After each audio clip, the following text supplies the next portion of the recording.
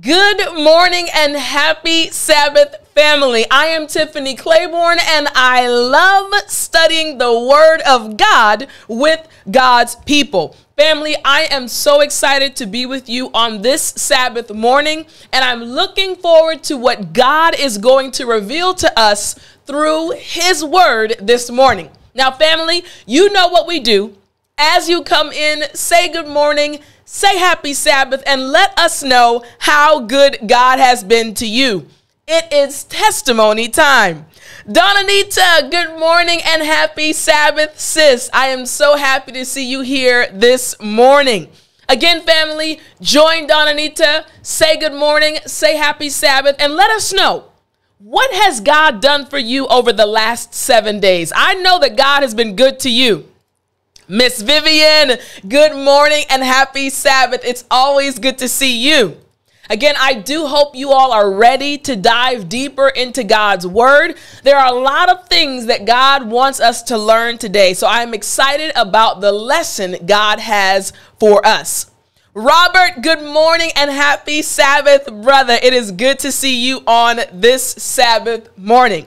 Again, family, as you're coming in, say good morning, say happy Sabbath, and let us know your testimony. Gerald, good morning, my brother. It's good to see you this Sabbath morning. Pat, good morning and happy Sabbath. Thankful that God granted us a good and quick vacation. God is good. Glad you got back safely and glad you had a wonderful time. Mona Lisa, what's up, girl? Happy Sabbath. Good to see you. Aaron and the fam, good morning and happy Sabbath, girl. Good to see y'all. Elise, good morning and happy Sabbath. Yes, the Holy Spirit. Come on now. So happy to hear that the Holy Spirit is working in and through you, sis. Tiff, good morning and happy Sabbath. Yes, God is truly, truly good. Richard, happy Sabbath to you as well. God has been good to me so that I can keep on staying in this house, sitting for another view. I think you mean a view of this Sabbath school, or you mean a view of outside. Let us know. Either way, praise God, brother. We're always happy to see you. Lauren, good morning and happy Sabbath, sis. It's good to see you. Christy, good morning and happy Sabbath. Feeling blessed and happy. God is so good. Isn't he good? Desiree, I like the new photo, girl. Happy Sabbath to you. David, good morning and happy Sabbath, brother. Yes, the beautiful view. Thank you so much for letting us know about that, Richard. Feliz Sábado. Yes, good to see you, Juanita. Sunshine, good morning and happy Sabbath to you, sis. Again, family, I hope you are ready to dive deeper into God's Word this morning. Now, we're going to end a little bit earlier than usual, 11 o'clock, only about 15 or 20 minutes earlier. So I'm going to dive right into our lesson for today. Hold on one second. Hello and happy Sabbath to you, Facebook user. Good to see you. Desiree, my husband and I celebrated 11 years of marriage. Oh, you will tomorrow. Praise God for 11 years of marriage. God is truly good. Donanita, thankful for the challenges God has allowed this week that caused me to fall, come on, to my knees before him. God is truly good. Praising God that he drew you closer to him this week. God is truly, truly good. Robert, God blessed me with Holy Spirit power and insight to give me patience and meekness beyond myself and a glimpse of how far I still have to go in spiritual growth. Praise God. God is truly good, brother. So glad you were able to see God throughout the experiences you had this past week. God is truly, truly good. Now, family, I want to jump right in. Let me ask you this question as we're getting into our lesson, the basic foundation of our lesson for today. Hold on. Melanie, so glad you are here as well, sis. Good to see you this Sabbath morning. Here's the question, family. If someone asked you who God is, how would you describe God? If someone walked up to you and said, hey, who is God? Can you tell me who God is? Can you explain him to me? How would you personally describe God to someone that asked you this question? Miss Robin, good morning and happy Sabbath. God has been so good to me that I'm able to work from anywhere. Come on now. enjoying your vacation, enjoying the sun, probably enjoying the beach. God is good. Sunshine, this week I learned that failure is the embryo to breakthrough. Come on now, God can use any situation. Amen. Christian, good to see you back. Good morning and happy Sabbath.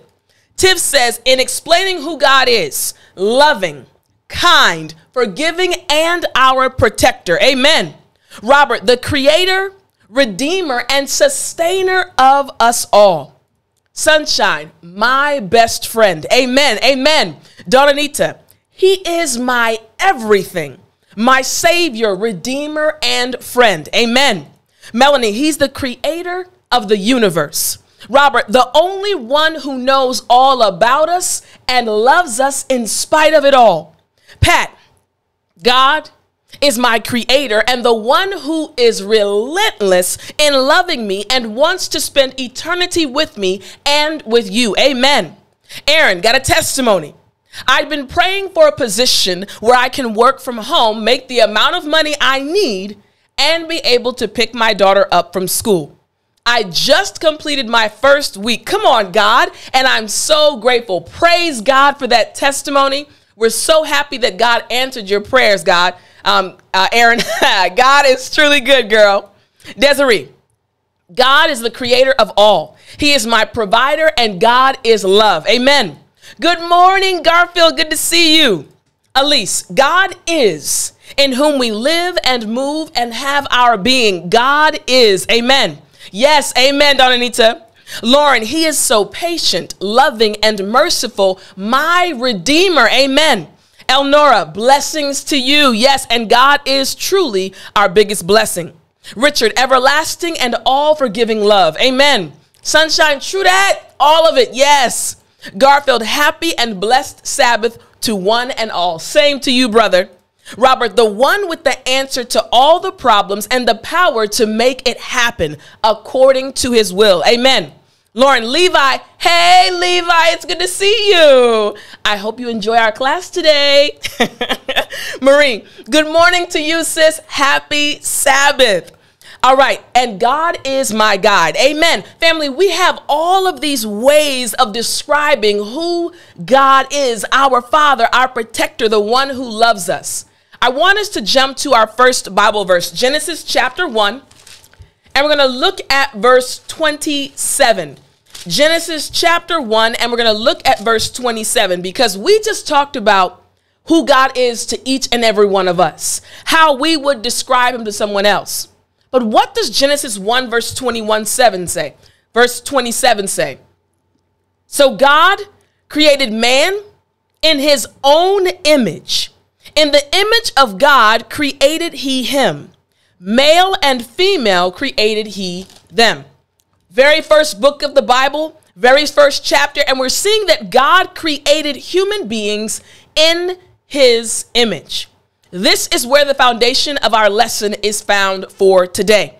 Another comment came through Christy. He is everything to me, the ruler of this universe. He is the redeemer, my friend, and my everlasting Father. Amen. Robert, the only one who actually delights in mercy. He gets excited and not giving us the punishments we deserve. God is truly, truly good. I want us to jump into the first part of our lesson, the foundation for our lesson today. Genesis 1:27, we just read, spoke about God creating man in his image. So who is God?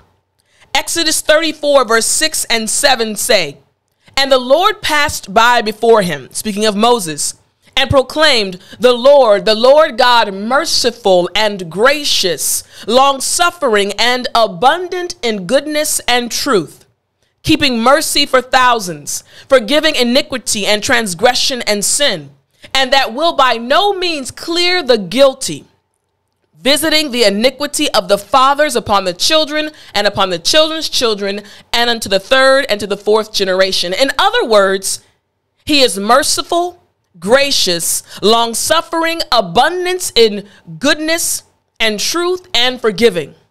Psalms 86:5 says, for thou, Lord, art good and ready to forgive and plenteous in mercy unto all them that call upon thee. Good, ready to forgive, and merciful. And Psalms 86 verse 15 says, but thou, O Lord, art a God full of compassion and gracious, long-suffering, and plenteous in mercy and truth. Family, God is compassionate. He's gracious. He's long-suffering. He's merciful and full of truth. Remember, the Bible said we were made in his image, and now we're seeing who God is. I want to say good morning to Pamela. Good morning, sis, and happy Sabbath to you. We're happy to see you here this morning. So family, we see the descriptions of God in his own word. So why is it important for us to know who God is?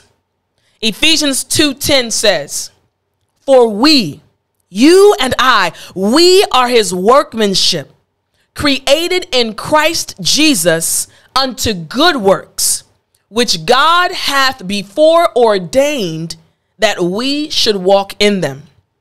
And Ephesians 4:24 says, and that ye put on the new man, which after God is created in righteousness and true holiness. I want to pause really quickly before I give the summary for our foundation of today's lesson. Out of the characteristics that we saw from the 4 different verses, the characteristics of God, which characteristic do you feel is sometimes the most challenging for human beings to reflect? Remember, we saw that God is merciful, he's kind, he's good, he's long-suffering, he's forgiving, he's merciful, but Genesis 1:27 said he created us to be in his image. And if his image encompasses all of these wonderful things, in your opinion, which one is the most challenging? As human beings, we know that we've been affected by sin. And right now in 2022, out of those characteristics, which one do you think is the most challenging? For us as Christians, we love God and we want to reflect his image, but which one is the most challenging? Shawnette, good morning. I think it's your first time, sis. Happy Sabbath. I'll do the welcome in a moment, but welcome, sis. We're happy to have you. Lauren says forgiving. It is hard to forgive sometimes. It is definitely hard. Tiff, forgiveness can definitely be challenging. Juanita, to be loving and merciful. Yes, we're talking about the Bible saying God wants us to be in his image, but sometimes it's a little bit challenging. Marcus, what's going on, brother, says forgiveness. Elise, long-suffering is the most challenging. Pat, granting mercy. Elnora, long-suffering, not easy. Desiree, long-suffering is the most challenging because we get so impatient. Sunshine, merciful in relation to healing of sick and those facing death. Wow. Marcus, kindness. Family, there are so many aspects of God's character that can be a bit challenging for us to reflect. But why is it so important? You see, Ellen White says, the very image of God is to be reproduced in humanity. The honor of God, the honor of Christ is involved in the perfection of the character of his people. So we're talking about these things that can be challenging, to forgive others, to be long-suffering. Robert says, so we can see that we are to emulate as the Holy Spirit is transforming God's image back into us. Mercy, long-suffering, forgiveness, compassion, in that order. Good morning and happy Sabbath to you as well, Valencia. Good to see you. Catherine, hey, Catherine. Good to see you, sis. I think it's your first time, but I'll welcome you in a moment. Long-suffering, yes. Happy Sabbath, Gertrude. Garfield, long-suffering and forgiveness. Yes. Donanita, forgiveness is challenging, but the forgetting is what holds me back. Yes, that forgetting is definitely a challenge. So why is it so important? We saw in Ellen White's quote from the book Desire of Ages, the very image of God needs to be reproduced in humanity. The reason why we struggle is because sin is so present in our world now. But God says when your image changes to my image, when you're kinder, when you forgive, when you show that you are merciful to others, when you allow the Holy Spirit, as Robert mentioned, to work through you, to reproduce my image in you, the world will change. This is why it's so important for us, family, to go to God and to ask him to change us each and every day. Yes, Marcus, rejoicing in tribulation. These things are so important for us. And once again, the very image of God is to be reproduced in humanity. The honor of God, the honor of Christ is involved in the perfection of the character of his people. And this is what we are going to get into today. Let's bow for prayer. God, thank you again so much for bringing us together, Lord, to dive deeper into your word. God, we want to represent you, Lord, when we're in front of our family members, our friends, and those that we don't even know. Open our hearts and our minds to receive your word today and to understand it. In Jesus' name I do pray. Amen. All right, I think another comment came through. Elnora, long suffering. I got you. No worries, sis. Catherine, good morning, girl. Good to see you. Kim, good morning and happy Sabbath. Now, family, before we continue, you know we like to do the welcome. So if it is your first time, please let us know in the comment section. I already saw a few names that I think were first timers. Let us know in the comment section. You're only a guest one time, and after that, you're automatically a member of the Sabbath School Live family. But we really want to say welcome. We're so happy that you're joining us, and you're showing that you also want to understand more about God's word. So let us know. We want to welcome you, and we hope you enjoy your time with us today.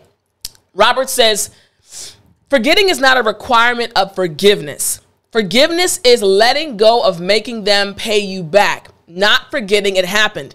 This is a study I would love to do because I want to know your thoughts on this, Robert, because the Bible also says that Jesus will throw our sins into the sea of forgetfulness. So he himself will forget what we've done. I want to know your thoughts on that. Again, I love Bible study, but I'll throw that out there. I want to hear your response on that. Garfield, when people do you wrong, our natural instinct is to react.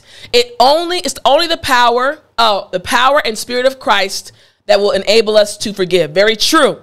Linzel, good morning and happy Sabbath. Good to see you. Desiree says, welcome to everyone.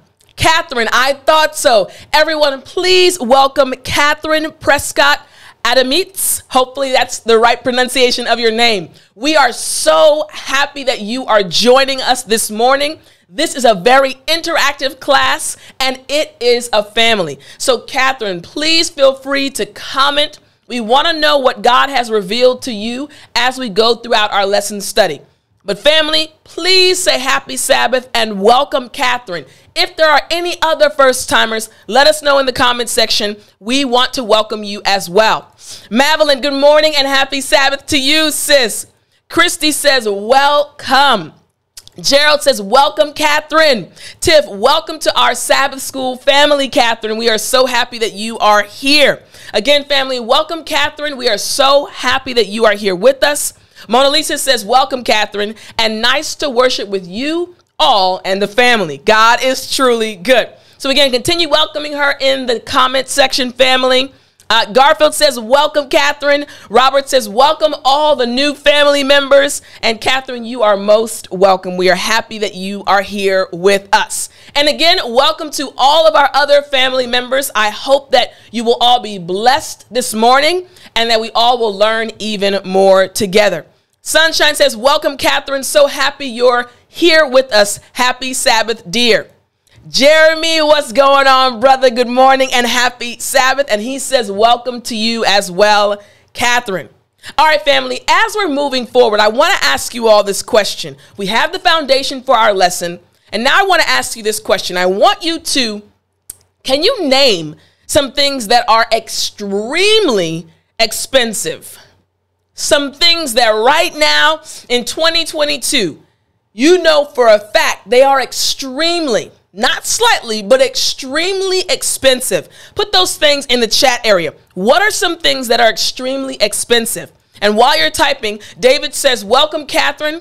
What a blessing to have you here. God is good.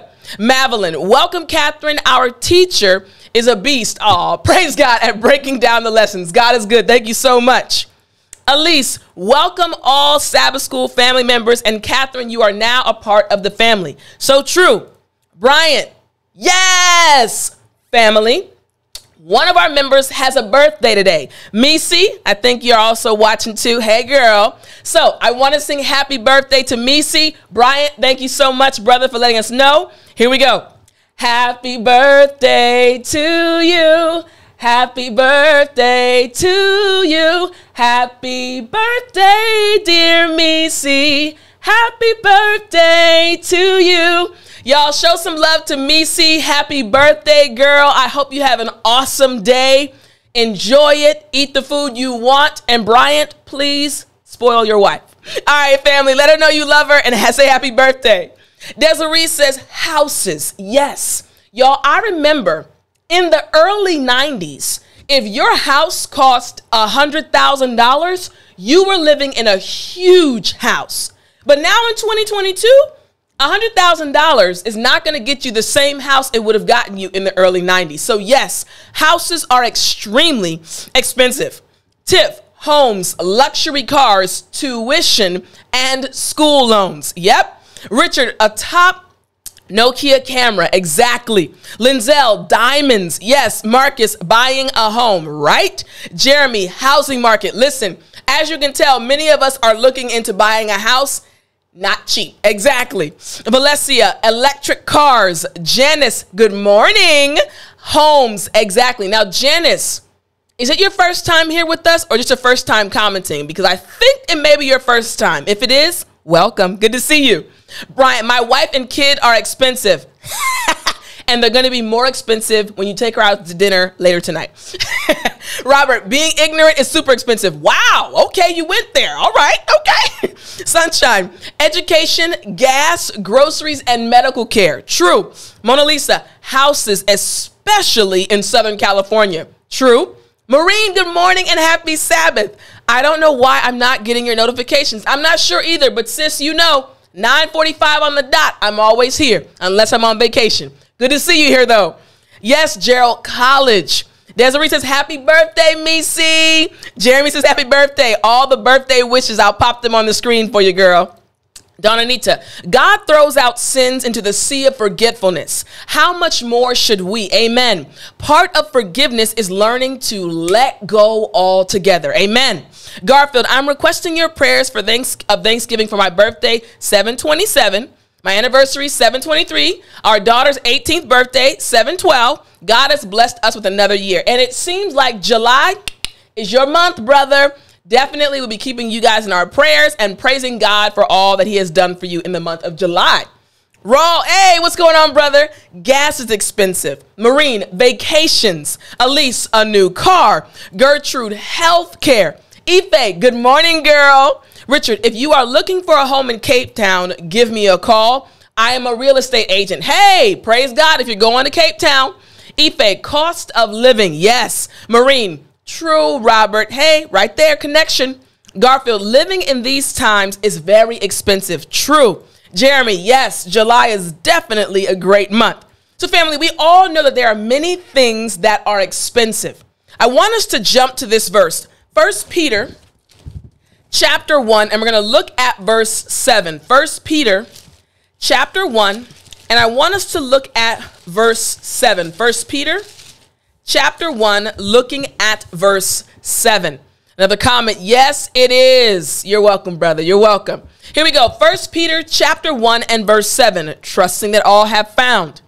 It says, we're talking about things that are expensive and valuable. Verse 7 says that the trial of your faith, being much more precious than a home, being much more precious than an expensive car, being much more precious than that Sally Mae loan, much more precious than of gold that perisheth, though it be tried with fire, might be found unto praise and honor and glory at the appearing of Jesus Christ. This verse is letting us know that the trials of our faith, that trial is actually worth more than gold. Why is this true? How can we understand this verse more? We're going to dive deeper into this. Hold on one second. Mo, good morning and happy Sabbath, girl. Good to see you. Robert, to the questions of Christ casting all our sins into the depths of the sea, Micah 7:19, has the word will in front of it. And verse 16 of Micah 7 shows that this is in reference to the final judgment, not before. All right, hey, I think the main thing was the fact that he is going to forget. And I think we also, when someone hurts us, we have to use wisdom, but we don't want to keep bringing it up and putting it in their face. But definitely a topic I would love to get into for another Bible study. I love it. Mo, family's in town, but had to jump on to say good morning, fam. Good morning to you. Enjoy your fam, Mo. Pat, forgiveness is often confused with reconciliation. Forgiveness is a choice we make to not hold anger and bitterness in our heart. Reconciliation should happen when both parties have humbled themselves and done the work to establish healthy boundaries. Otherwise, you are entering into an unhealthy relationship. We see the example of Joseph forgiving and reconciling with his brothers, but we do not see him reconciling with Potiphar's wife, although I'm sure he forgave her. Very good points. Very good points, Pat. Thank you so much. Here we go, family. So Monday's lesson. Faith amid the refining fire. According to the Bible, what is faith? Hebrews 11:1 says, now faith is the substance of things hoped for, the evidence of things not seen. 2 Corinthians 5 verse 7 says, for we walk by faith, not by sight. And 1 Corinthians 2 verse 5 says that your faith should not stand in the wisdom of men, but in the power of God. So again, faith is, again, the substance of things we hope for. It's not by what we can actually see. It's by what we believe found in God's word. And finally, that our faith should stand in the power of God. So I want us to take a look at Job chapter 23, verses 1 to 10. Job's faith didn't falter in the midst of fire. So verse 2, when the trials and burdens got heavy for Job, even today is my complaint bitter. My stroke is heavier than my groaning. Let me pause really quickly. We've all heard the story of Job, right? All of the things that happened to Job. I want to ask you all a question. Out of all the trials that Job experienced before he approached God, which one do you think was the most difficult? Remember, he lost his children. He lost some of his, all of his cattle. He lost his wealth and his family. Which part do you think was the most difficult out of his trials? In your opinion, if you were in Job's situation, which one would have brought you to your breaking point? I know the one that it would have brought me to my breaking point. But thinking about the life of Job and when the devil came to attack Job after asking God for for permission, which trial do you think was the most difficult? Which trial do you think, listen, God, this one, this is just too much, God. Pat says losing his children. I can't even imagine. Yes, Richard losing his children. Marie losing his children. Christy losing his family. Catherine losing family. Tiff losing your family and children. Sunshine losing your family. Mona Lisa, I think losing my whole family would break me. Linzel losing the children. Ghislaine, good morning, sis. God's silence, wow, good point, was the hardest. Good morning, Brother Taylor and Sister Taylor. Good to see you. David losing his family. Mercy, can't even imagine losing my children. So family, we can all agree Job went through a lot. And losing his children, Lauren says, I agree, losing his children and not understanding why. Robert, not knowing why when you know you and God is straight. You know you're in your word. You know you're praying. You know you and God, ace, boom, coom. What is going on? Losing your children, Gerald says, Marcus, not understanding why God would allow him to suffer. at least long suffering as he endured the words of his friends. Family, we can all imagine the stress he was experiencing. We know the backstory because we have God's word, but Job did not know what was going on in heaven. So now we're coming to the point, Job's breaking point. And this is what Job said. Even today is my complaint bitter. My stroke is heavier than my groaning. What I'm going through right now is just too difficult. It's more than I can bear, Lord. This is where I am. I've lost my children. I don't know what's going on. My friends are coming at me. And God, I just for the life of me cannot figure out why this is happening to me. This is where we are in Job's story. But let's continue. After he's voiced what he's experiencing and how he's feeling, look at what happened. In verse 3, Job said, "Where is God?" He says, "Oh, that I knew where I might find him, that I might come even to his seat. God, I wish I knew where you were." We've all been in that experience, right? We've all had that experience. We're going through trials. Things are happening. Loved ones are passing away. We're losing jobs. We're not having enough money to do certain things. Our friends are coming at us, our coworkers, and we're like, God, man, I wish I knew where you were, bruh, because I can't feel you. This is what Job was experiencing. Psalm 72 verses 2-9, they say, "In the day of my trouble, I sought the Lord. My soul ran in the night and I ceased not. My soul refused to be comforted. I remembered God and was troubled. I complained and my spirit was overwhelmed. Selah.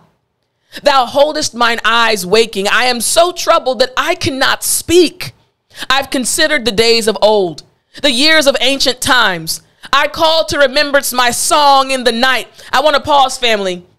We've all been here going through things and we try to think of the songs that encourage us, right? My help, all of my help cometh from the Lord. We think of these songs when we're going through these trials. This is what was happening in the book of Psalms.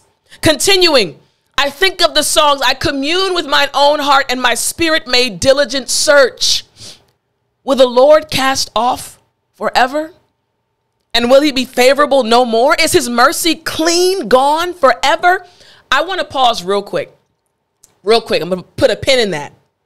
When I read this, I said, I had to check and see if I was reading the King James Version. If you're from America, Maryland, D.C. area, we used to say, yo, that's clean out, like completely. I said, wait a minute, this is some slang in the Bible. I'm going to read it again.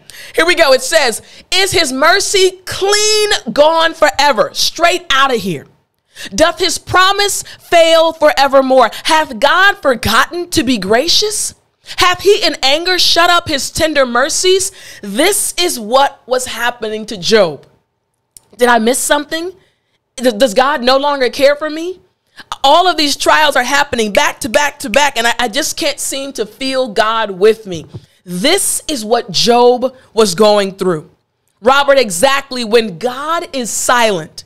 Lord, the faith to trust you through the quiet times when we are tortured by adversity. Exactly. And this is what Job was going through. And then verse 4, I would order my cause before him and fill my mouth with arguments. The next thing that happened is Job says, listen, let me review my life. I'm searching for God. And as I search for God, I'm also looking back over my life. I can't find anything that I've done, any sin that I've committed that would cause me to go through these trials. I would tell God, I would plead my case. This is what was happening to Job. And he's looking now for God's response. Verse 5, I would know the words which he would answer me and understand what he would say unto me. Job is just curious. He wants to know. He is actually in the fire and he's wondering where God is. Part 2. Now we see verse 6 and 7. Whoa! Will he plead against me with his great power? No, he would put strength in me. There the righteous might dispute with him, so should I be delivered forever from my judge. Trusting in God's strength despite the situation and seeking his presence. From verse 1 to 5, we saw Job crying out like, where is God? I don't understand why this is happening. And then there's this switch. Job says, it's all good. I trust in him despite what I'm going through. I am going to trust in God's strength. Vanessa, good morning, sis. Good to see you. Happy Sabbath. The Bible tells us in Psalms 138, verse 3, God strengthens us when we cry out to him. The verse says, in the day when I cried, thou answeredest me and strengthenest me with strength in my soul. And 2 Corinthians 12 verse 9 says, God said unto me, my grace is sufficient for thee, for my strength is made perfect in weakness. Most gladly, therefore, will I rather glory in my infirmities, that the power of Christ may rest on me. You see, family, Job understood that God's strength is felt when we are at our weakest. We're talking about faith amid the refining fire. Job was in the fire and he remembered, when I am weakest, that's when God is strong. He was focusing on God's power.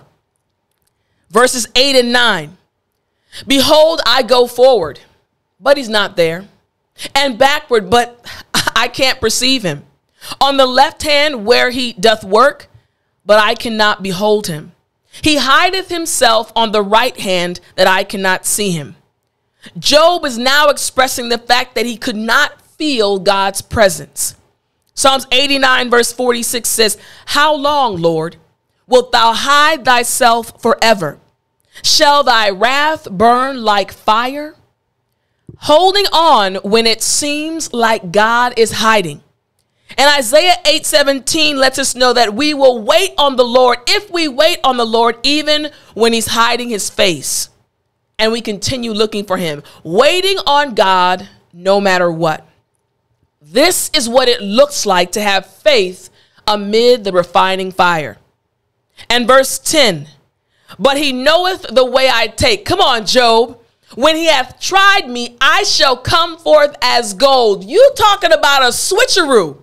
The beginning of Job's speech, God, I don't know what's going on. I'm looking back over my life and I can't see anything that I've done that would cause these trials to come upon me. God, I don't know where you are. I can't feel you. Job was expressing the same feelings we experience, family.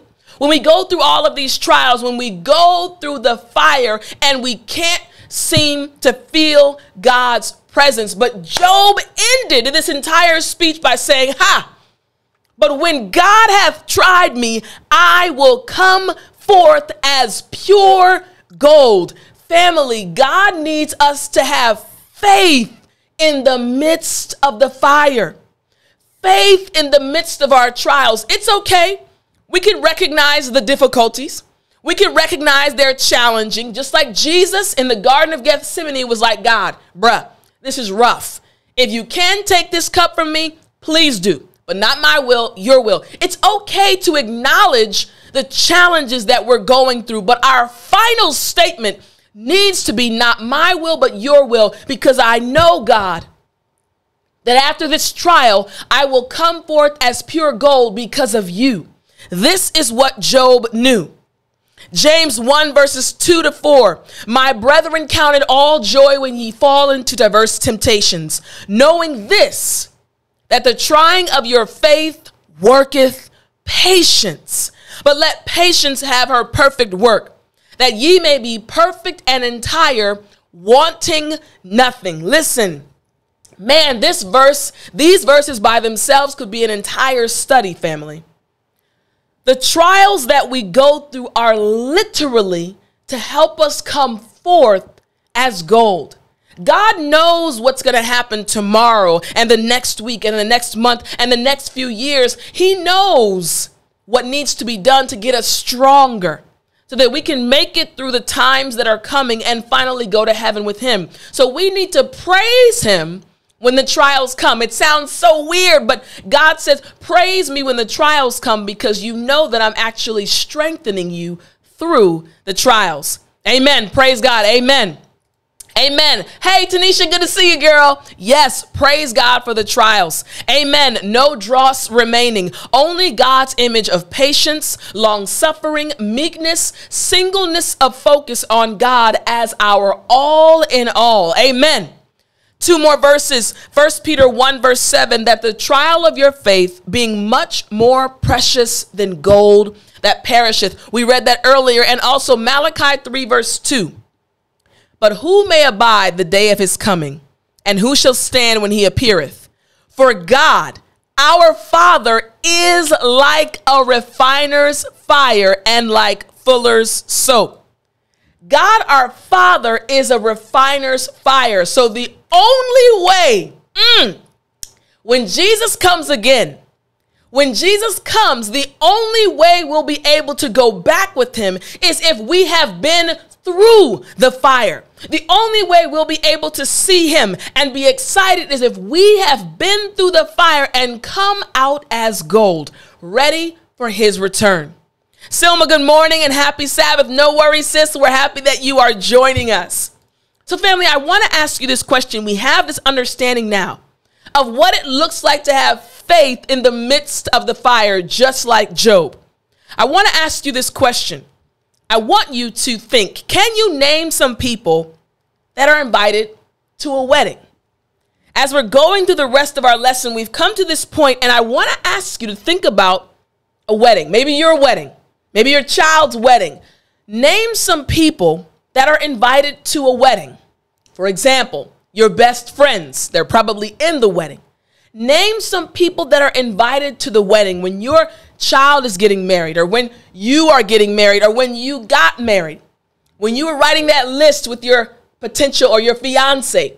Name the people, your friends, the groups of people that you wanted to make sure were on that list. Pat says minister, friends and family. Exactly. Melanie, co-workers. Exactly. Gerald, co-workers. Aunt Debbie, family and friends. Yes, sunshine. Dearest friends, family, acquaintances, work friends, and those you are getting closer to. Yes, anybody else you could think of. Elise, friends, family, co-workers. Linzel, your neighbors, your church family. Yes, people that we want to invite to our wedding, right? Or people you actually already invited when you got married. This is something that is important to think about. Who's on your list? Who are you inviting to your wedding? Now, why are we talking about those we're inviting to the wedding? I want us to go to Matthew 25. Matthew 25, and we're going to look at verses 1 and 2. We just talked about people you're going to invite to the wedding. Matthew 25, verse 1 and 2. Shawnette says, my neighbors, yes. So Matthew 25, verse 1 and 2. Here we go. We're talking about a wedding. And Matthew 25, verses 1 and 2, they also talk about a wedding. Verse 1 says, then shall the kingdom of heaven be likened unto 10 virgins, which took their lamps and went forth to meet the bridegroom. Verse 2, and 5 of them were wise, and 5 were foolish. So we're naming individuals, neighbors, co-workers, family, friends. And then in this verse, verse 2, we see some fools and some wise people. Oh, why does the Bible say fools and why does the Bible say wise? This is what we need to understand as we continue going through our lesson today. Ed May, good morning. Friends, yes. Norman, hey, the Holy Spirit, hey, amen. Be in there, in the midst, Lord. Be in the midst, amen. So I want us to look at this real quick, family. The parable of the 10 virgins from Matthew 25, verses 1 to 12. Now, I like how the lesson for Tuesday titled it, Jesus' Last Words. This was around the time right before Jesus was going to be crucified, and he was talking to the disciples, and he was giving them some parables. And one of the parables was the parables of the 10 virgins. So let's break it down real quick. Jesus was in Jerusalem about to die. According to Matthew's gospel, Jesus' last teaching hour before Passover is spent telling his disciples parables, including the ones about the 10 virgins and the sheep and the goats. These stories are related to the way we should live as we wait for Jesus to come. Thus, their relevancy to today, with the signs of Jesus' soon return all around us, has never been more significant. I loved that the lesson brought out this point. We've heard these parables before, but bringing out that point, the fact that before Jesus was crucified, he decided to tell these parables to his disciples shows us that they have an importance that we must understand, especially since we know Jesus is coming back soon. So let's check it out. Verse 1. They were all focused on meeting the bridegroom. So the verse says, "Then shall the kingdom of heaven be likened unto 10 virgins which took their lamps and went forth to meet the bridegroom." Very interesting. We have these 10 virgins, and they were all, each and every one of them, they were excited to see the bridegroom. They were ready to see the bridegroom. They were going to meet the bridegroom. Very important. Thank you so much, Ed May. God bless you as well, my brother. Now, verse 2 brought out two groups, wise and foolish. 5 of them were wise and 5 were foolish. Again, remember, they were all looking for the bridegroom. But now we have this split, wise and foolish.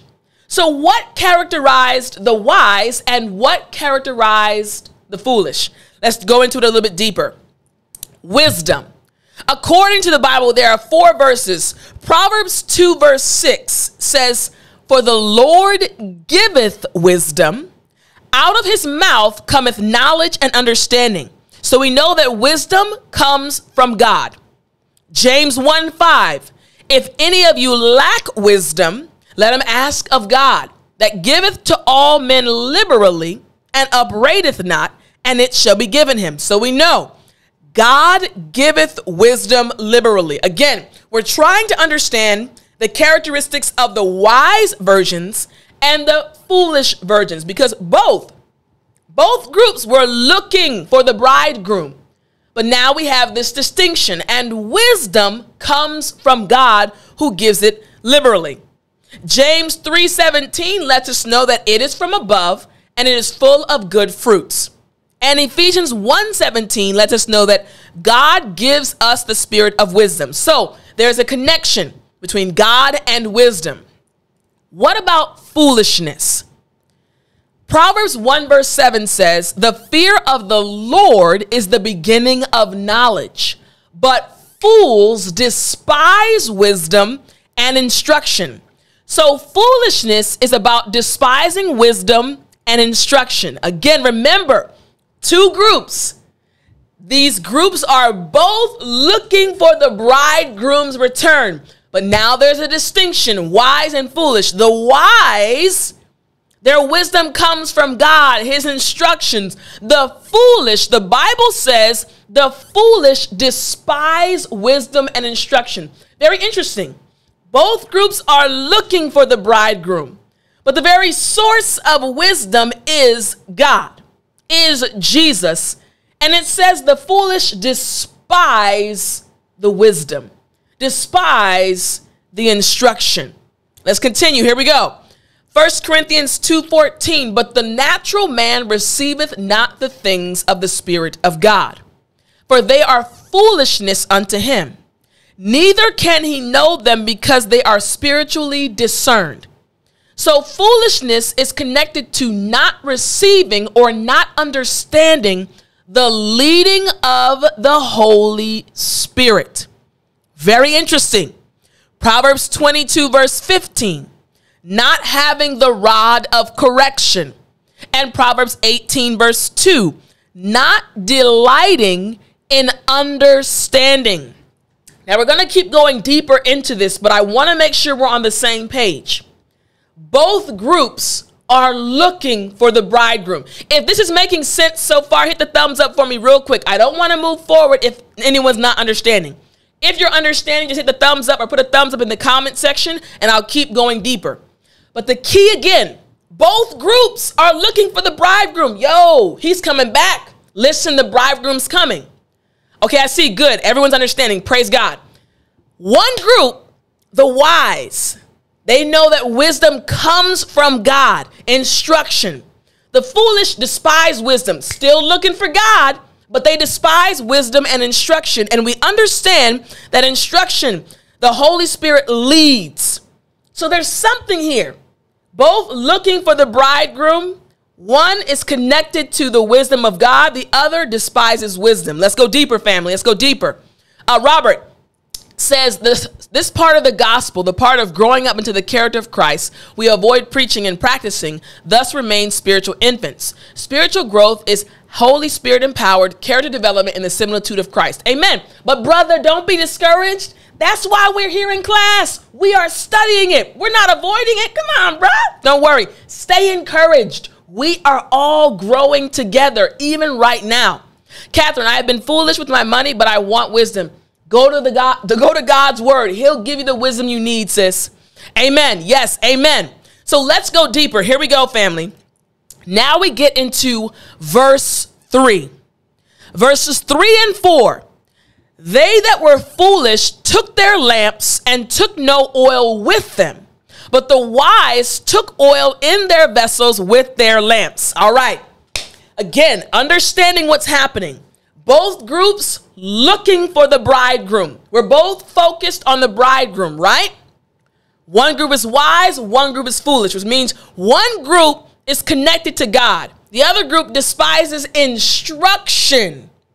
Then verses 3 and 4 say they both had vessels. They had their lamp. They had the light. Woo, Holy Spirit.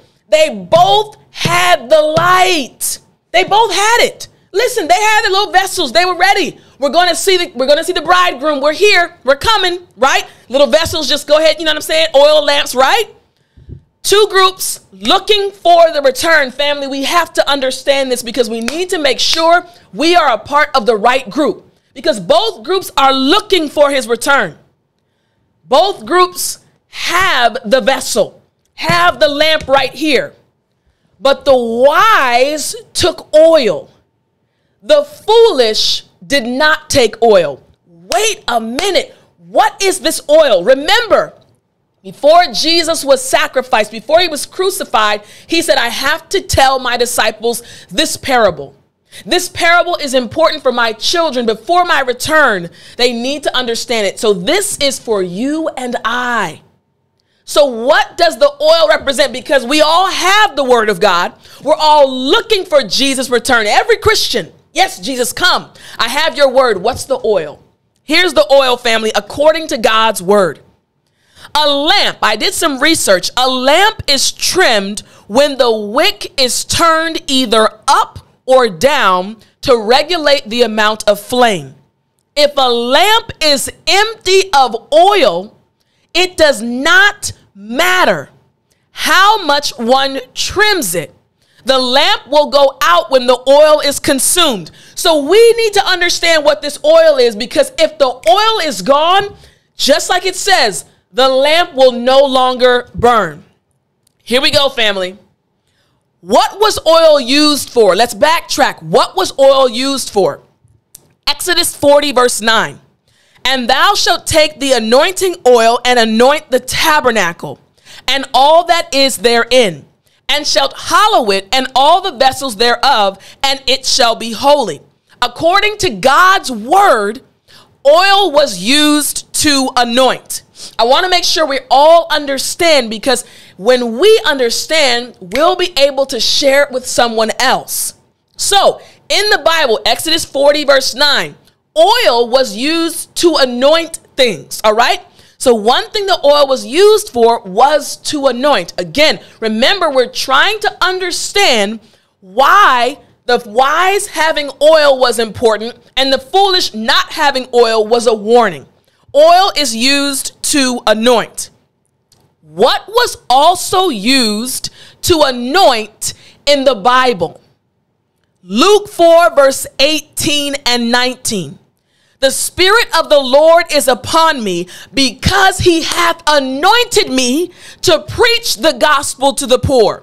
He hath sent me to heal the brokenhearted, to preach deliverance to the captives, and recovering of sight to the blind, to set at liberty them that are bruised, to preach the acceptable year of the Lord. I just want to bring out, y'all can't see me sometimes on camera when I'm reading, but sometimes this stuff just gets so good because God's word is so clear, family. God wants us to be saved. He wants us to be part of the wise group. This verse says that the Holy Spirit anoints people to preach the gospel and to spread it. So now we're seeing the Holy Spirit being the one that anoints. So if oil anoints, come on, family. I know you're seeing it. Come on now. Acts 10 verse 38. How God anointed Jesus of Nazareth with the Holy Ghost and with power, who went about doing good and healing all that were oppressed of the devil, for God was with them. Let me connect the dots. At the very beginning of the lesson, we talked about being in the image of God. Genesis chapter 1, verse 27. In the beginning, God created us in his image. His image is good, merciful, loving, kind. And now we're seeing Acts 10:38, when the Holy Spirit anoints an individual. He anoints an individual to go about doing good. That's exactly what happened when the Holy Spirit anointed Jesus. Jesus went about doing good. Everything is connected. So once again, family, the Holy Spirit anoints us to spread the gospel. And God anointed Jesus with the Holy Spirit. We're talking about the oil that the wise had, and then the lack of oil for the foolish. Robert, yes, oil equals Holy Spirit empowered character development. Character fit for heaven, being practiced through love now, empowered by the Holy Spirit. The Holy Spirit is the key. Good morning, Brenda. Good to see you, sis. Happy Sabbath, Udelka. Amen. Praise God. Praise God. God is good. Good morning to you, Lori. Thank you so much, sis. I appreciate that. Come on, praise God. God is anointed. Listen, I can feel the Holy Spirit. I love when the Holy Spirit takes over, and it's not your girl, it's the Holy Spirit. Praise God. So let's keep going deeper, family. Here we go. So, if wisdom means accepting and receiving instruction from God, how does the Holy Spirit connect to the oil for us? Listen, I love doing deep Bible study. What we're learning right now is not Tiff's opinion.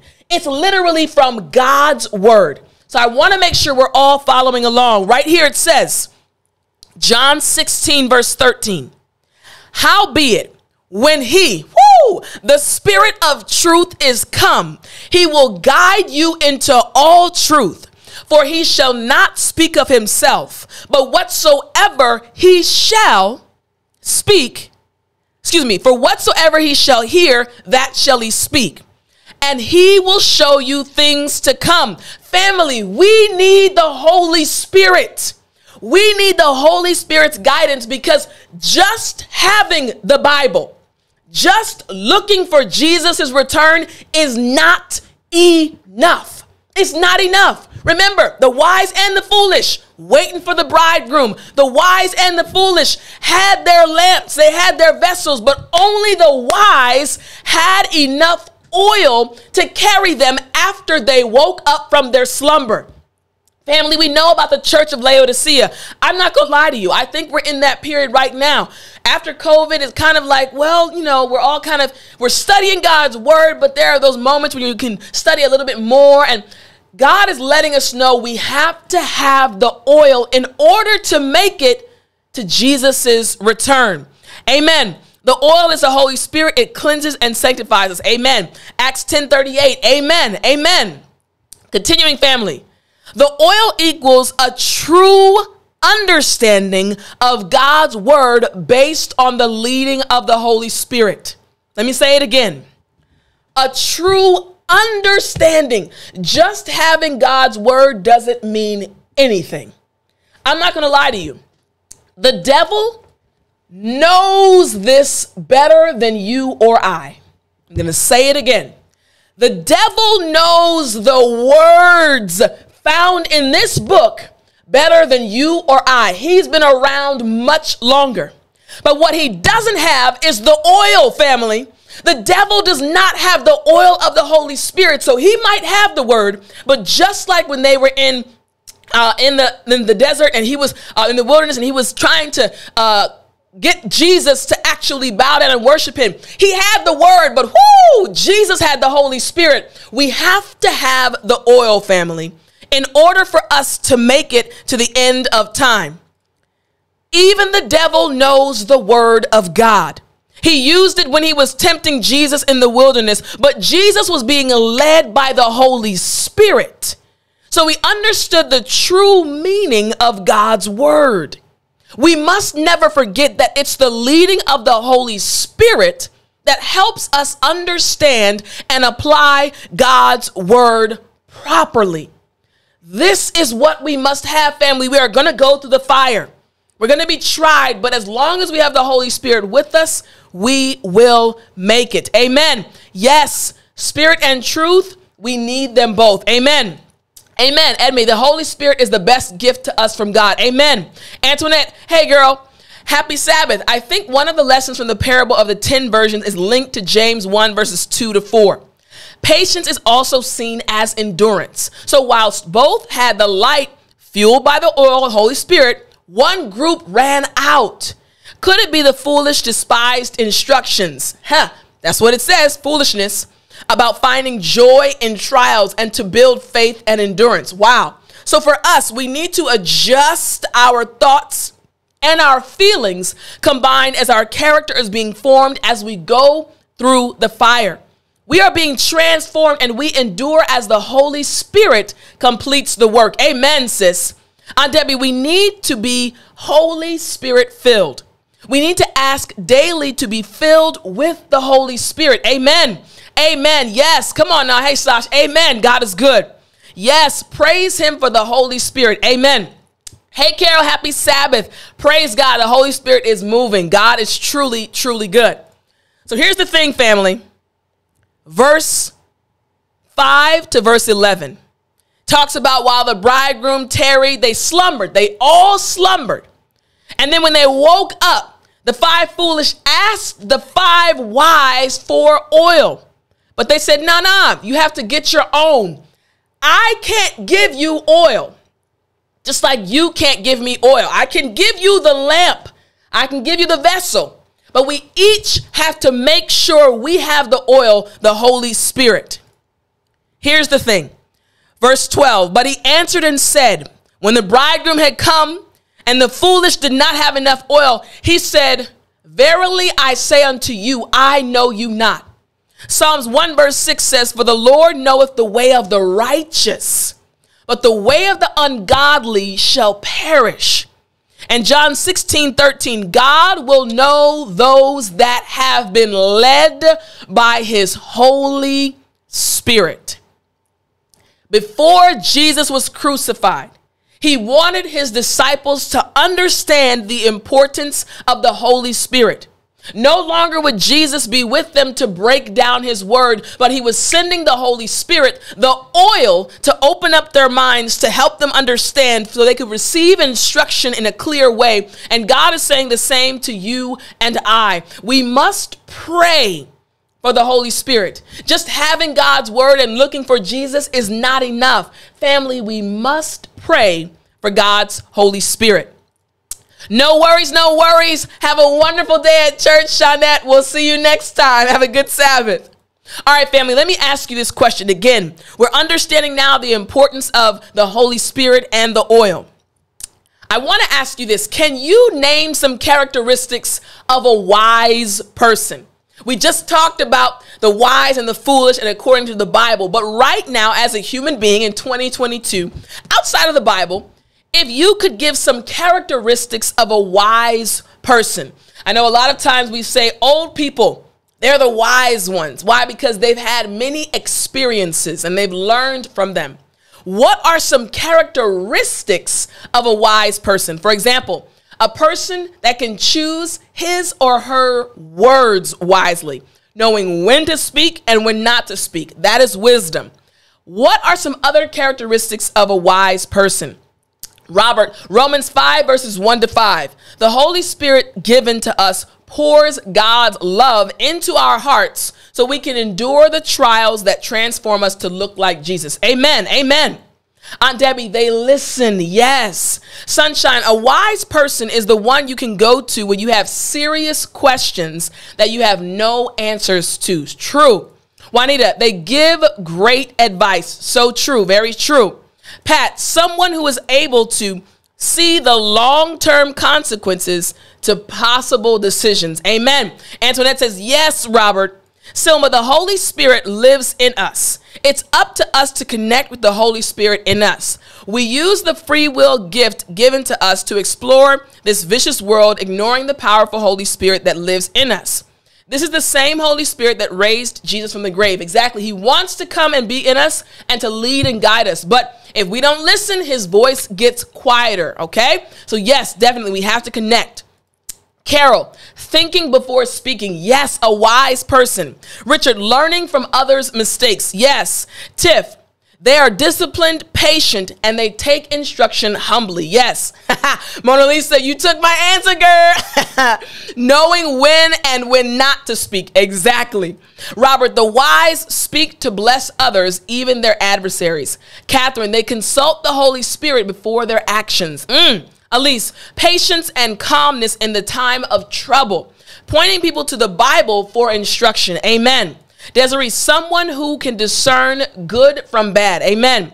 Angela, a wise person has patience and does not try to persuade you, but lead you to the right answer. Yes. Brenda, a wise person is disciplined and can handle instruction humbly. Sophia, hey girl, good to see you. A wise person is not being quick to respond. True. And not responding harshly. So true. Robert, the wise contemplate second and third order effects of choices and statements. I missed something. Hold on. They contemplate and they think about the effects of their choices and their statements. Yes, so true. So we understand the characteristics and we know the characteristics of a wise person. I want us to jump to this verse, family. Proverbs chapter 11. And I want us to look at verse 30. Proverbs chapter 11. And we're going to look at verse 30. Proverbs 11, verse 30. We're talking about the characteristics of a wise person. But Proverbs chapter 11 and verse 30 tells us something very interesting. It says, trusting that all have found. Hold on one second. Silma says, a wise person listens and is also open to learn from what they heard. Very true. Here we go. Verse 30. The fruit of the righteous is a tree of life. Now listen to this. And he that winneth souls is wise. He that winneth souls for Christ is wise. Woo! If we look back at what we just studied, the 5 wise and the 5 foolish, we understood that breakdown and having the oil. Another characteristic of that wise group is the fact that they were winning souls. Again, it was a parable. Winning souls is an attribute, a characteristic of the wise. Let's get into it a little bit more, family, as we're bringing our lesson to a close soon. Here we go. Wednesday's lesson, Daniel chapter 12, verses 1-3. The focus verse is this one. And they that be wise shall shine as the brightness of the firmament, and they that turn many to righteousness as the stars forever and ever. Another comment came through, humble, talking about those that are wise, thoughtful, operating with integrity and principle, resourceful, open to learning, available to listen, seeking understanding, striving to emulate the character of God. Amen, Chi. I think it's your first time. If so, welcome, brother. Good to see you. Edme, a wise person puts God first in everything. Amen. Amen. So verse 3, 2 words are brought out. The first one is wise. Now the Hebrew for this word it means to be circumspect and intelligent, to instruct or teach, to make, to understand, or to guide wittingly. Remember, When Jesus returns, an attribute of the group is that they are considered to be wise. So we're seeing wise in the Hebrew again means to instruct or teach, to make, to understand. Look at Proverbs 11, verse 30. The fruit of the righteous is a tree of life, and he that winneth souls is wise. Winning souls is equated to being wise. And James 5, verse 20. Let him know that he which converteth the sinner from the error of his way shall save a soul from death and shall hide a multitude of sins. Saving souls from death. This is all connected to being wise. Let me go back. Let's do a quick summary. We learned that the wise have the word of God. They're looking for Jesus' soon return. They have the oil, meaning they're following the leading of the Holy Spirit as they're studying the Bible, just like we're doing right now. We're letting the Holy Spirit lead us. But now we're seeing that the wise are also working hard to win souls for Christ. We're looking at the attributes, the characteristics of individuals looking truly for the soon return of Jesus. Remember, we all want to be a part of the wise group. And let me break it down like this. Saving souls from death. So some practical ways that we can win souls for Christ. Now, we're not going to get into this right now because of time. I actually have to go and go to church after class today. So we have to end a little bit earlier. But I'll still put the question on the screen as a rhetorical question. Think of some practical ways that we can win souls for Christ. Now, hold on one second. A comment came through. Robert, to bless someone with access to eternal life is the best gift we can give anyone. Winning souls. Amen, brother. Now, another word that came out in this verse 3 is shine. Now, according to the Hebrew, it means to gleam, to enlighten by caution, to admonish, to teach, or to give warning. Family, we're literally getting the purpose for our life from these verses. Why are we here today? Why are we still alive? We know Jesus is coming soon. We have his word. We're praying for the Holy Spirit's guidance. And as he guides us, he leads us to try to win souls for Christ. And he leads us to also caution people, admonish people that Jesus is coming soon. This is all from God's word, not Tiff's opinion. Another comment, Philip, in Wednesday's lesson, we look at the importance of character for those waiting for the second coming. Oh, I'm not going to put this up. We haven't got to Thursday yet. Not there yet. Good to see you, Philip. All right, let's go back. Proverbs 4, verse 18. Our lives should lead others to God, but the path of the just is as the shining light that shineth more and more unto the perfect day. And Matthew 13:43. Then shall the righteous shine forth as the sun in the kingdom of their Father. Who hath ears to hear, let him hear. The righteous will shine, and our lives should lead others to God. So now we're seeing again, the wise will shine. We are looking for God. We have his word. We have the oil of the Holy Spirit. We want to spread that to others, and we shine when we warn others, when we admonish them. Not about hellfire, but instead about, listen, God loves you. Jesus is coming soon. Please come to an understanding of his love. This is what makes us shine in this world. And God is calling for us to be lights in this world. The wise is a person set apart for holy use. Amen. Hey, Brother Johnson, good morning and happy Sabbath. Elijah, what to do, brother? Yes, God is truly good, family. Continuing. We know this now. Jesus, what did he do while he was on the earth? Matthew 4, verse 23 lets us know that Jesus taught, he preached, and he healed. What are we supposed to be doing while on the earth? Matthew 28, verses 18 to 20. The Great Commission. We are to teach people to observe God's commands. Family, God is calling his children to live as his son lived. He wants us to teach others his word and to win souls. This is what will characterize God's children when Jesus returns. We have to go through the fire, just like we talked about in the beginning. And God will bring us out as pure gold. And part of us, as we're waiting for Jesus' return, part of the characteristics that we need to make sure we are emulating, again, winning souls for Christ, asking the Holy Spirit to help us understand his word even more. Definitely we keep you in prayer. Oh, Susan, we'll definitely keep you in prayer, sis. We're glad to see you this morning, but we will definitely pray for you. Elijah says praying for you, definitely. Robert, grow up spiritually ourselves and love people the way God loves us. Amen. Mingle with others, listening to them, meeting their needs, winning their confidence, and then telling them about the goodness of God and the plan of salvation. Amen. Praying for you that you receive healing, Susan, from Antoinette. Amen. Let me ask this question, family, as we're bringing our lesson to a close. Can you name some things that people do in groups? We've been talking about, spreading the gospel and listening to the Holy Spirit, but can you name some things that people do in groups, some group activities? For example, there's group Bible studies, there's choirs, people singing together. What are some other things that people do in groups? Playing sports, right? What are some other things that people do in groups? It is the example we set by our behaviors and actions, the best proclamation for the gospel of truth we have to share. Yes, our actions. Amen.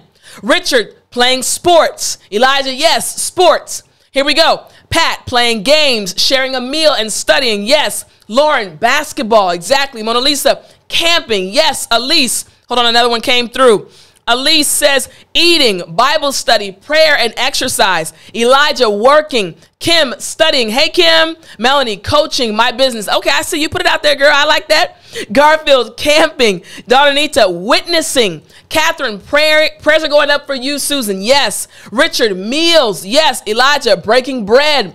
Brenda, community outreach. Robert, cooking, hunting, and playing. Desiree, eating and going to restaurants. Yanni, hey Yanni, studying. Philip, skating or bowling. Yes. Antoinette, exercising and having great discussions. Richard, traveling. Laana, traveling. Yes. Udelka, yoga. Gerald, praying for your healing and recovery, Susan. Yes. Amen. Lauren, it didn't come through. Can you send it again, hon? Here we go. Edmay, debating about a current subject. Yes. Tanisha, supporting groups for issues. Oh, support groups for issues they are going through. True. And Laana, traveling. Family, there are so many things we can do together as a group. So what does this verse tell us? 1 Thessalonians 5, verse 11. As we're bringing our lesson to a close, 1 Thessalonians chapter 5, and we're going to look at verse 11. 1 Thessalonians chapter 5, and we're going to look at verse 11. 1 Thessalonians 5, verse 11. Verse 11. Another one came through. Traveling, mourning, yes. Suffering together in trials and encouraging one another. Yes, Elise. Udelka, support groups. Lori, celebrate together. Very true. Verse 11 of 1 Thessalonians 5 says, wherefore, comfort yourselves together, the support groups, and edify one another, celebrate each other, even as also ye do. Things to do together as a community. Now, as we're bringing our lesson to a close, this point becomes very important. The importance of a community. Ephesians chapter 4, verses 11 to 13. Verse 11. He gave some apostles, some prophets, some evangelists, and some pastors and teachers. Verse 12, all for the perfecting of the saints, for the work of the ministry, for the edifying of the body of Christ. Now, 1 Corinthians 14, verse 5 and 12. I would that ye all spake with tongues, but rather that ye prophesied. For greater is he that prophesieth than he that speaketh with tongues, except ye interpret, that the church may receive edifying. Continuing to verse 12. Even so ye, for as much as ye are zealous of spiritual gifts, here's the key. Seek that ye may excel in order to edify the church. Basically, the focus should be on the edifying of the body of Christ. And 1 Thessalonians 5 verse 11, we just read, again, focuses on edifying each other. It's very interesting. Edifying the church, edifying the body, focusing on the community. Real quick pause. Isn't that what Jesus did? Didn't he come down to this earth to sacrifice his life for the benefit of the body? Remember, we are made in God's image. Most Def Jeremy, I hope your class goes well, bro. I'll talk to you later. Happy Sabbath to you. Yes, celebrate the success of another. Amen. Amen. Continuing, family. Verse 13. Till we all come in the unity of the faith and of the knowledge of the Son of God, unto a perfect man, unto the measure of the stature of the fullness of Christ. There's a song that we used to sing back in the day. I need you, you need me. We're all a part of God's body. Some of you remember that song, but it's talking about we are a body. We are a community. So it's not just about, listen, I'm going to get mine from the Bible. I'm going to make sure me and God are straight. You do you, boo. I'm going to do me. No, this verse and these verses are letting us know, listen, we are to care about the body of Christ. We're to pull each other up, to help each other along the way. The importance of community. John 17:21 says, Jesus wants us to be one just like he is one with God. And Philippians 2 verses 1 to 3. These verses let us know that we are to esteem each other and be one. Why is this idea of community so important? When Paul writes to the Ephesians, he describes the church as a body. Jesus is the head and his people make up the rest. If you look at Ephesians 4:13, you'll notice the ultimate purpose. Again, the ultimate purpose of living in a community is to experience the whole measure. What? Come on now. The whole measure of the fullness of Christ. And in order to do that, in order for that to happen, we need each other. Paul is wanting to emphasize a critical truth. Ultimately, we experience and reveal the fullness of Christ when we are working together in fellowship with each other. And family, that is how the lesson ended for this week. Focusing on each other as a community. It started off reminding us that we are created in the image of God. And God needs us to think about being merciful and kind and loving each other. And he needs us to remember the parables. He needs us to remember what Job went through and how Job remembered he was going through the fire, and the fire is to bring us out as pure gold, the image that God initially wanted us to be in. And as we're going on this journey, we have to remember to have the oil, the Holy Spirit breaking down God's word. But we must never forget this is not just us and God. We need to also remember that we are a body. We are a family. I like the way you put that. Just like family, you learn patience as your siblings get on your nerves. That does happen, yes. But yes, family, we have to remember that we're not alone. We should help each other along the way. Lashana, hey girl, thank you, Tiff. This was really good. Love you as well. Praise God. Now, family, that is all I have for you all this morning. If there are any final thoughts or any prayer requests, I ask that you put them in the comment section. I am going to do the prayer a little faster than normal. Again, I need to run to church, but I do pray that you were blessed. I truly was blessed from the lesson, and I hope you were blessed this morning. So any final thoughts, any prayer requests, please put them in the comment section, and then I will close with prayer. Antoinette, thanks for the rich discussion. Praise God, sis. I'm so filled from all the sharing. God bless you, Tiff, and the family. Amen. Yes, this family, we help each other grow in Christ. Aunt Debbie, God the Father, God the Son, and God the Holy Spirit all work together for us all. Amen. Mona Lisa, thank you, sis, teaching the lesson today. Pray for me. Definitely got you in my prayers, sis. Praise God. Thanks, Desiree. Lauren, this was excellent. Praise God. Praise God for letting him use you. Thank you so much. I appreciate that, girl. God is good. Thanks so much, Robert. I appreciate you. Thank you so much. Most Def, God is truly good. Yes, the Holy Spirit was definitely here today. God is good. Prayers for the body of Christ. Amen. Excellent and powerful lesson. Praise God. Praying for your family, Tiff. My inbox. Yes, I'm so sorry. This week was a little bit hectic. I'll check your inbox, Tiff. Kim, always a pleasure. Amen. All right, family, let's bow for prayer, and then we will see each other next week. God, thank you again so much for showing us your power, Lord, and for revealing so much to us today throughout this lesson. We ask that you please be with us for the next 7 days, Lord. Help us to remember your word. I ask that you be with all the prayer requests, Lord, those that are silent, Lord. Be with Susan, Lord. She put a prayer request out earlier, God. She's in the hospital. We ask that you heal her body. Be with those that are around her as well. Please be with Mona Lisa and her family, God, and Mark. Be with all of the other prayer requests that came in. Be with Tiff and her family, Lord. And every other prayer request, we ask you please hear them and answer them according to your will.